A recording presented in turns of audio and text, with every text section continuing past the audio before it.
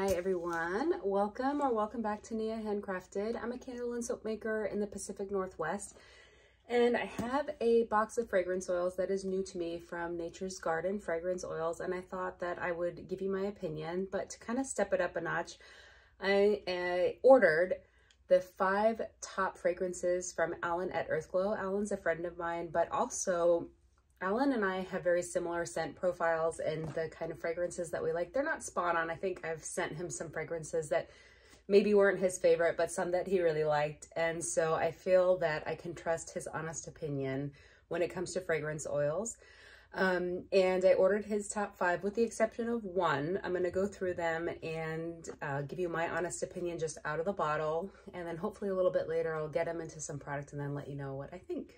And before we get started, if you don't mind just hitting the like button and then following us along by hitting subscribe so that you can be alerted when we have new content out there. I'm going to try and go in order of where I saw, or what I saw that he reviewed first. I made fun of him for always, for never owning like a box cutter, and I sent him one, but truth be told, I don't have one either. Okay. So let's see here. I'm going to go in order of what he did in his video first. I'll also give like a full disclosure. I usually order 16-ounce bottles, but I ordered 4-ounce because some of them were out of the scent family that I don't really have, and some of them I was just really not sure about, and I'm okay with getting another one. One thing I wasn't sure, because I've been gifted some fragrance oils before, if this was something that was unique to Nature's Garden, and now that I know that they have the little plastic, and I guess that's to prevent spillage. All right. Some of them I did get the 16 ounces of.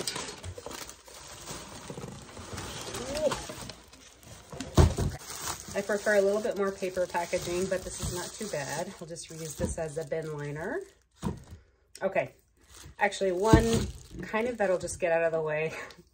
I went ahead and ordered Cracklin' Birch, and I ordered 5 pounds of it because I have smelled this one before. I've used Cracklin' Birch from Midwest Fragrance Company and Flaming Candle, and I feel like they're all very good fragrances. I love all of them. People really think about lavender or sage as a relaxing candle smell, and for me, like anything that smells like woods or being outside is something that I really love. So I was gifted some Cracklin' Birch by Todd of Plant-Based Candles, who also does coconut wax, and worth a follow over on Instagram if you feel like it. And so I already knew that I loved it, and it had been out of stock for a good long while, so I ordered 5 pounds of it. I love Cracklin' Birch. It's my Birch Please in my activated charcoal soap, and I call it Cabin for One. And it's pretty rare that I leave a fragrance alone. Like, I blend them a lot, and I don't think that there's anything wrong with that, but it is really nice when I'm remaking these and I don't have to think about percentages, and I can just pour it straight out of the bottle. So I want to start with chocolate and amber. Now, I know that Alan talks about chocolate scents as being like earwax type smelling, and I could see that because a lot of kids' things tend to really, to me, smell like rubbery when they want to smell like chocolate, so I'm used to that. Oh, wow. Okay, I was not expecting this. The chocolate notes are not what I'm getting first out of the bottle, and that might, of course, be different in wax. That is really nice. It does smell like a luxury one. I was thinking before that maybe this chocolate is something that I might mix with something like raspberry or rose for a Valentine's Day type candle. I'm curious to see what this smells like, but it really does smell like a really nice dessert place. You could do a lot with this. It's not too sweet, and it does not smell like earwax. So, okay, Alan. Okay, this is Editing Nia, and I just want to say that I had a little bit of the chocolate and amber on my wrist, and it smells delicious. It smells like a really nice and sensual perfume. I think that it might do really, really well in bath products or leave-on products like a body butter. So I'm really curious to try that out. I should mention that the only other real chocolate fragrance that I've smelled that I liked was Dark Chocolate Orange from Brambleberry, which worked really well in a coffee and brown sugar scrub. So that might also be a good way to use it. It does smell more vanilla-y, but just a really not fake and more like a really nice perfume. So Alan, I give this one a really good score, and I probably would rank it higher than I do it a little bit later in the video. So, but back to Pasnia. The second one that Alan had reviewed was Floral Musk, and they did not have that in stock. So I got another one that I was curious about, this Capri Olivo. That's very clean smelling, very fresh. Alan, I think you need to try this one. It's fresh, it's a little bit lemony. It really does smell like what you would expect a nice Mediterranean spa-like candle to smell like. Wish I had gotten the 16 ounce of that one. So, okay, so there's that one. Cashmere type. I have Cashmere Plum from Candle Science, and I've smelled Cocoa Butter Cashmere, and they're both okay.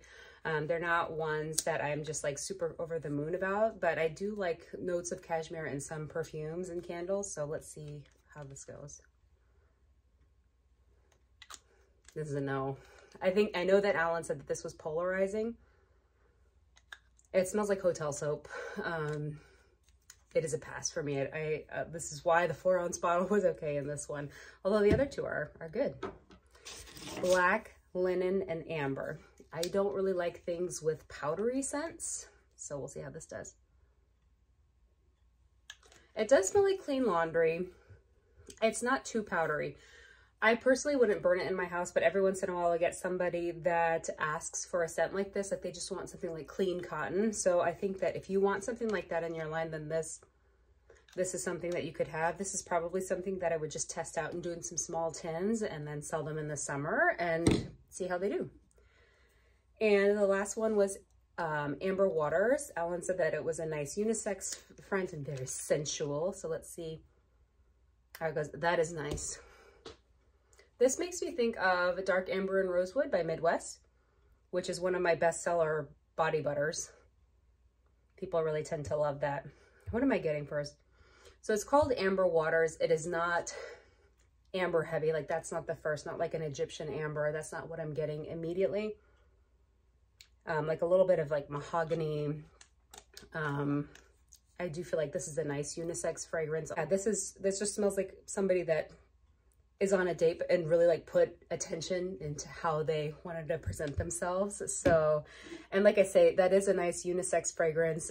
It reminds me a lot of Dark Amber and Rosewood, and I sell that I think equally to masculine and femme presenting people. So that's a really good one. And I'll just go through a couple of the other ones that I have. I bought Clove. I have bought this one from Wholesale Supplies Plus, but since they had free shipping, I thought I would try it from here. And that's a really good clove. I'd say pretty darn close to the Wholesale Supplies Plus one. Cinnamon Sticks, which is one of the ones that I use in my Spark Intention candles. Cinnamon can sometimes be helpful for people that need to concentrate. That does smell like cinnamon. I will say, like, these are very, they're not chemically. A lot of times when I smell cinnamon fragrances, they smell like Red Hots, and that's not what I'm going for. It really does smell like my spice cabinet. So that's one that I would say if you're looking for something that's a genuine cinnamon, that's one worth trying. Grapefruit and Ruby Red. This is one that I really wanted to try out because it's going to be part of my confidence candle that's coming out soon. And that is a grapefruit. It's a really strong grapefruit. I like citrus. This is kind of overpowering, but it's fine for what I need. I feel like this is going to throw really well because I'm going to be blending it. I already have a plan for blending. Overall, I am really grateful that I listened to Alan's recommendations. My favorite probably of all of these actually is the Capri Olivo, the one that I just kind of picked instead of Floral Musk. That one is a really nice and clean one, probably followed by Amber Waters. Then let's see. Then the Chocolate and Amber, then the Black Linen and Amber. Alan, I see you with this amber. There's a lot of amber happening, although I really like that note, so it's fine. And then the last one is Cashmere Type. The Cracklin' Birch is kind of a cheat because I already knew that I loved this fragrance. And then the cinnamon sticks and clove, if you're in need of one, I think that that's a great one to try. So my overall thoughts on Nature's Garden was, I bought them because there was a free shipping sale. I think that it was great. A lot of Kindle supply companies didn't have any kind of real major sale that happened over Black Friday or Cyber Monday. And I had been wanting to try Nature's Garden, so I was really looking forward to it. They got my stuff to me really fast because there were other places that I had ordered from that hadn't even had any sales, and it took like 2 weeks for them to get here. So I was really pleased by the speed of their order. Where are they coming to me from? They're coming from Ohio. So from Ohio to Oregon. Shouldn't have been like super fast, but it was relatively quick. I'm really curious about that chocolate and amber. I know that Alan said that it didn't throw as well in 464. I use a little bit of 444 soy in my coconut wax blend, and I found that I get a little bit better of a throw in that wax than I did in 464. And so I am going to give it a shot and then see what it is. I really feel like this could use some blending. It's really just nice and gentle by itself, almost vanilla-y. I don't know what I can do to make the scent stronger, but I have a big bottle, so I have some room for testing. This Cracklin' Birch, transportive, so relaxing. I love this. Like I say, it's very close to the Midwest and the Flaming Candle one, so you could totally go there, but I'm super happy that I got it with free shipping and that I have a stock to last me a while. These opinions of fragrances are really unique to us as a person and our memory and experiences and our own limbic system that we are bringing into the play. You might hate these fragrances. I have been down that road of watching a fragrance oil review and buying a fragrance oil that I thought smelled like vomit. It was Blueberry Pancakes by the Flaming Candle, and the person was raving about it. I hated that candle. I couldn't even bear to like give them away because I thought they smelled so bad. It really did. I mean, it was bad. So that would be, I love the Flaming Candle in general, but that one just didn't mix. So like, you know, that's just to show you that sometimes I can love a fragrance and you can hate it. I think that these are excellent recommendations, even though they might not necessarily be my favorite. They are really good for a classic line and a luxury line. And I'm going to get some of these in products and play with them and then see how it goes. But thank you so much for watching. Thank you, Alan, for sharing your opinion as always. You are valued. And if you're watching us today, you are valued. Thank you so much for watching today's video. Please do remember to like and subscribe the video so that we can grow and that you can be along for the journey. Thank you so much. Bye.